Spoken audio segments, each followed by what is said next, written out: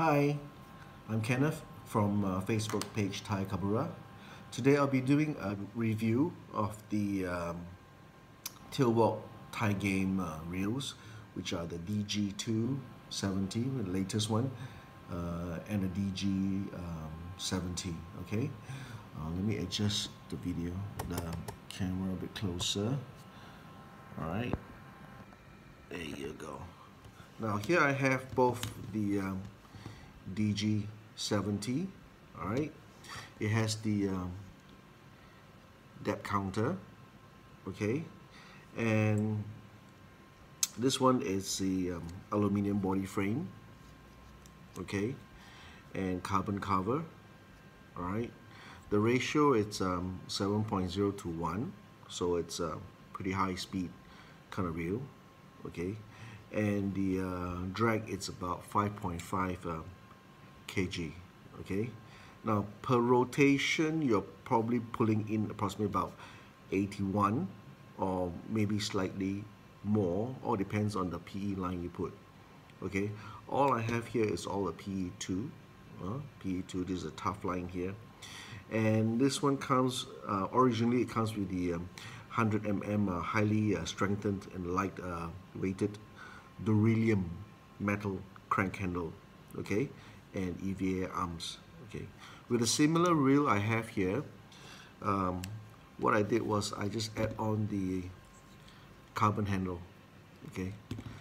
So not much of a difference, it's the same. It's just like a little bit cutting out the weight of this reel, okay.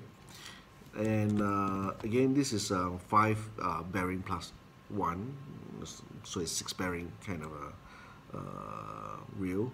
Then this one is about 2, without any lines in, you're looking at approximately about 260 gram, okay. And now the latest one, you can see the Tailwalk Elan DG270, comparing to the normal 70, you see it's matted, okay, on this side, all matted as well. This is glossy finish, yeah, and same again, it's aluminium body as well, carbon cover. And what's best is it comes with this carbon handle, right? I've tried it with this carbon handle last trip out, and I can tell it's really smooth, and it's very easy to use, okay. Now the advantage to this is basically, I think this one will be approximately about 255 gram. Both drags are the same, 5.5 kg, okay, except that with a matte look and carbon handle, knob, everything, it's basically value for money kind of reel, and I like it. Performs pretty well. Caught some local snappers with it. Again, I have a line system PE2 in here, and Guaya FXR number 8, which is about 30 pounds. Okay, very simple to use, very simple to maintain as well. And with this DG2, I find it comparing to the older version, not much of a difference except for body, but with a matte finish, it's pretty sleek. Yeah. Okay. So you can see the difference. Let me show you the difference here. Okay. Yeah. Right. Okay.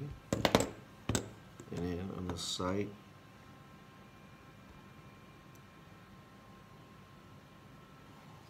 bottom, same. Yeah. Except that this is black and silver, whereas this is reddish copper kind of color. Star Drag, this one is in black. Okay. Well, I don't know how much it'll cost from where you are, but you do check out Tailwalk website. Tailwalk website should have more info and whether there's a dealer in your country or not. But I can tell you this is a very good Tai Game reel, and it's very affordable. Um, I wouldn't say that it's expensive. There are a couple of brands that I know, comparing to Shimano grappler with a counter. In Malaysia, this is approximately about 800. The grappler was about 1,300. So it's about 500 ringgit difference. In terms of US dollars, in terms of sterling pounds, is about 100 pounds difference comparing to the Shimano. Tailwalk, again, it's reasonable, value for money, very user friendly, easy to maintain, and I say again, good gear. All right, so do stay tuned, share or like our videos and our page, and I do look forward to showing you more reviews in terms of Thai Kabura jigs as well, besides Tailwalk equipments. All right, so have a good day, and see you soon. Cheers.